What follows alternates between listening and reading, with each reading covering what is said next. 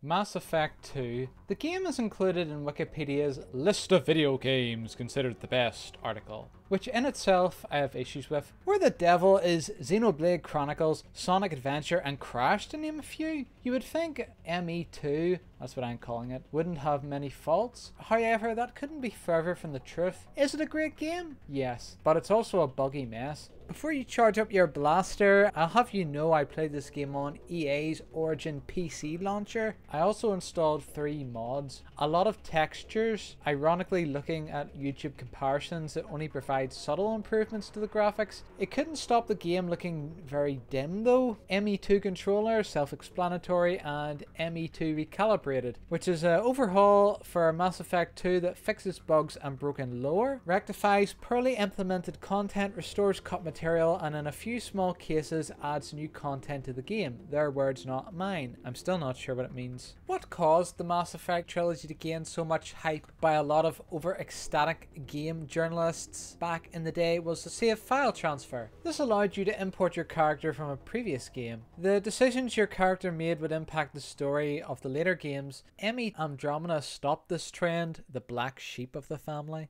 I didn't use it. Why? Because I wanted to make Iron Shepherd. That's why. I like to think he sort of resembles the dapper hipster Robert Downey Jr. You can't change the voices, but these heroes all sound the same anyway. I chose the Sentinel class to emphasize Tony Stark's reliance on the suit.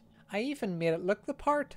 This class started me off with a pistol, SMG, and some bionic abilities such as letting me throw someone like a ragdoll. Great! Already I've limited myself to only short range combat. The game states only ME2 veterans should play in the hardest difficulty. However, this is the only mode that challenged me, and I'm pretty mediocre at shooters. Difficulty can be changed at any time to suit your playstyle, not that I had to. Combat involves shooting behind cover like in COD, the brown grey one, not the fish. A lot of times you can't shoot when snapped to cover. You have to move to a part that you can, usually half cover, that leaves you more vulnerable to incoming fire. A large portion of your time is spent listening to sci-fi babble, which can be interesting but mostly went over my head. Science nerds love it. Tap X on the Xbox controller or whatever you're using to skip dialogue if this bores you. If you want to know what the hell is going on in this complex universe, look to your heavily detailed codec which explains the lore of alien races, weapons, and locations set by the first game. You can talk to countless NPCs and form relationships, but I really don't care. They're all boring. I just want to shoot aliens and use bionic powers. Leveling up is simplified. It's best to upgrade everything evenly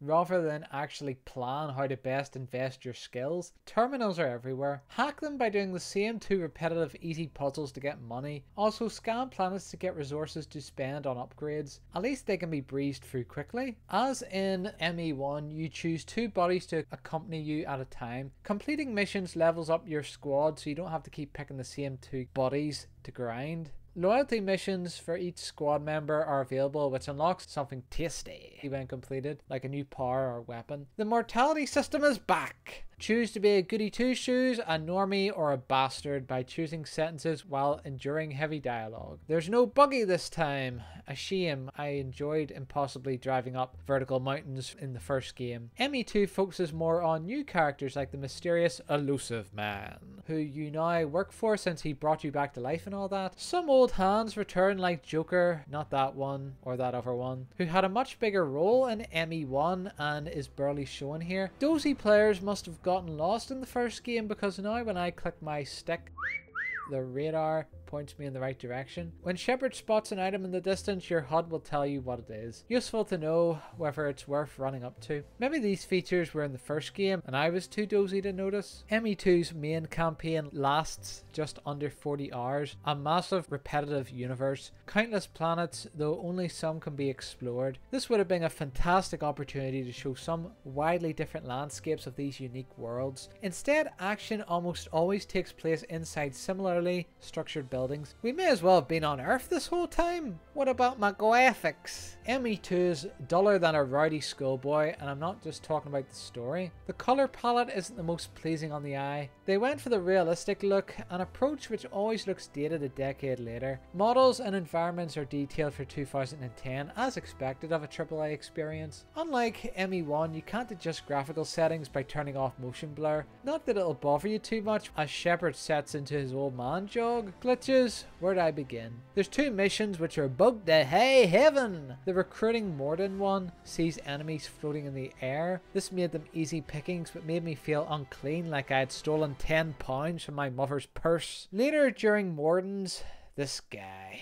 Loyalty mission. I walked under a beam structure, not the laser, and suddenly teleported on top of it. I tried everything, but Shepard was frozen on one spot like a cat stuck up a tree. I had to reload my autosave file, as saving during the glitch just resulted in me being stuck in the same boat when I loaded it up again. The worst part is the same thing happened again at the exact same spot. How did developers not spot this? My favourite was when dealing with the long difficult task of protecting Garen. He suddenly melted into a puddle on the floor and ME2 crashed. Be sure to manual save often, just in case. I don't trust autosave in games. I'm not done! The audio got messed up in a mission when I was being fired at with rocket launchers. Also, anytime I unplugged my headphones, my PC couldn't play sound in my speakers or headphones when I plugged them back in, and I had to reboot the game. ME2 has a subtle soundtrack, so subtle that I forgot it was playing. It's only when sound was cut by a glitch that I noticed it was gone. It wasn't annoying music, but it didn't stand out either. In my opinion, ME2 takes a few steps backwards in what made the first game great. Removing the buggy vehicle not glitch sections, more focus on indoors, adding weak puzzles, and Jacob. That said, it made some improvements, like removing time-consuming elevators and offering more choices for your abilities and weapons. Why can't I just use all of them though? If you loved ME1, you'll get a similar experience here, but don't expect it to break new ground. I give it a B.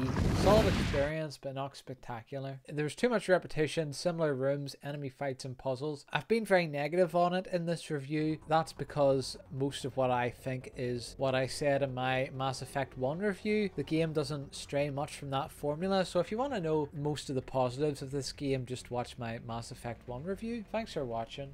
Hello guys, hope you're having a fantastic day. If you enjoyed the video, make sure to leave a like and to subscribe for more videos. Bye!